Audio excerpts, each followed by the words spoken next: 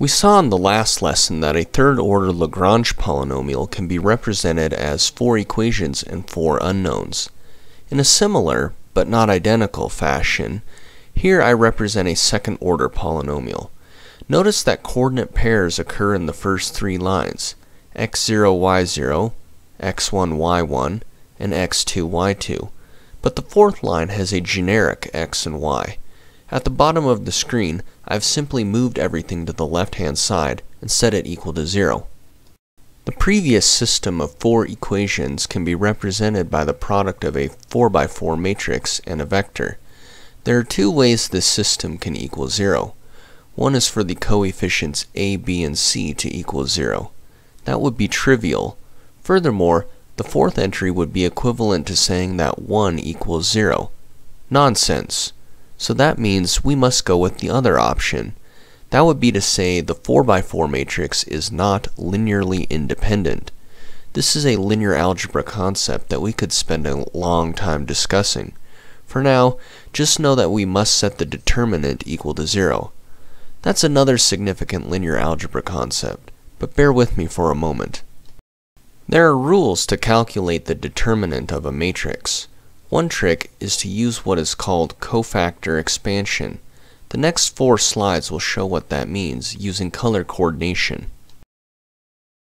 First, we take y0 and multiply by the determinant in the red box. Likewise for y1. This time the red box looks a bit different. It includes every term of the 4x4 that is not in either the second row or fourth column. y2 is very similar. The red box excludes any term in either the third row or fourth column of the 4x4 matrix. Lastly, y. It should also be noted that every other term, y0 and y2, in the expansion is negative. This is an important detail. Let's take the first term on the last screen and do a cofactor expansion on it. Once again, the next few slides will demonstrate this process in color coordination. Similar idea as before, just this time it's on a 3x3 instead of a 4x4 matrix. Remember that the determinant of a 2x2 matrix is quite simple. It is the difference in diagonal products, as seen by the purple underline. Multiply x2 squared in the top left by x in the bottom right. Next, multiply x squared in the bottom left by x2 in the top right. Now subtract the second term from the first. The same rule applies for this slide and the next. The terms above the purple line were pulled from the purple box once again. It's just that the purple box is a bit different each time. Same rule here as well. Then I just did a bit of algebra to rearrange the terms. The red, green, and blue will connect this result to that on the next slide. Follow through the algebra if you like.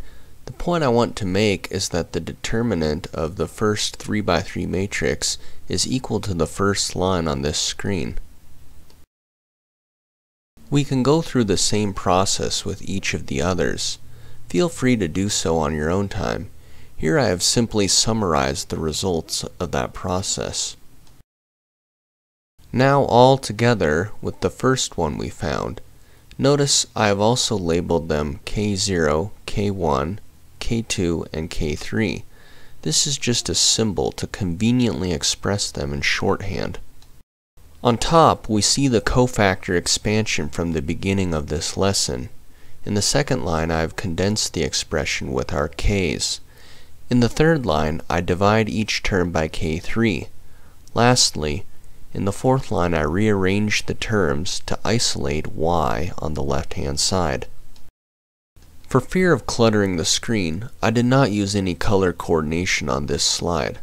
Also, I reasoned that if you are still watching this video, you are likely the kind of person who is not disinclined to slog through the algebra for yourself. For that I commend you. The details are here for you to pursue at your own pace.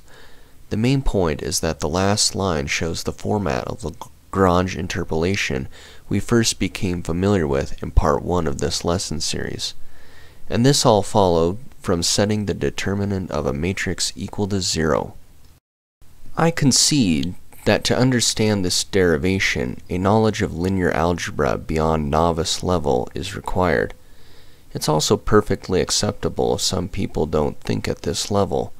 I would say the important things for now are to understand why interpolation is useful, know why Lagrange interpolation is unique compared to Gregory Newton, and be able to pull out your calculator and actually compute an interpolated value from given data. Thanks again for sticking with me this far. Next time we are going to explore some further nuances of interpolation and tricks to overcome those obstacles. Feel free to post any questions you may have in the comment section below so we can have a constructive discussion. Otherwise, I will see you next time.